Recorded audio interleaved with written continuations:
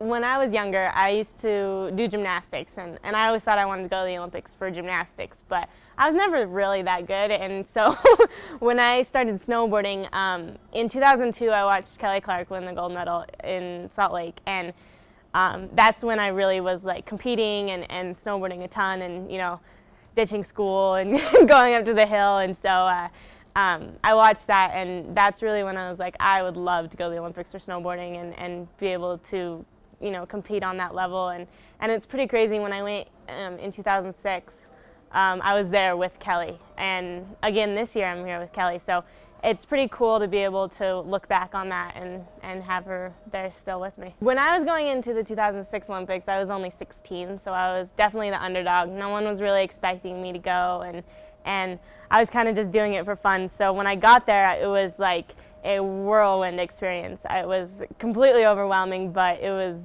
definitely really, really fun and the experience of my life pretty much. And so being able to take that into this Olympics is pretty awesome, and know what I'm getting into and be prepared for just everything that is involved in the Olympics is really nice, and I'm really looking forward to Vancouver.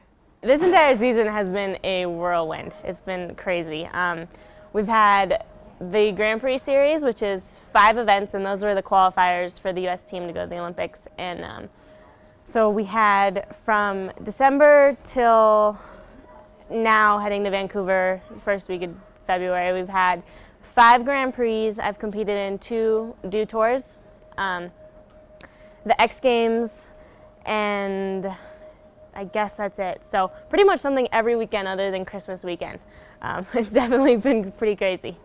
Snowboarding contests are kind of all the same. I mean, the Olympics is on a whole nother level, so I'm just trying to prepare myself for that. But it's really nice to be able to compete a lot up until then, to just get used to the pressures and the media and what it's going to be like up in Vancouver. Well, this whole season I've been working on back-to-back 9s, and that's kind of been my goal of the season, and so I'm just working on really cleaning that up and getting my run really solid and consistent, and I think that's what it's going to take in Vancouver, is being consistent, because everyone has such good runs and such good tricks. It's just being able to land it every time and know and be confident in yourself.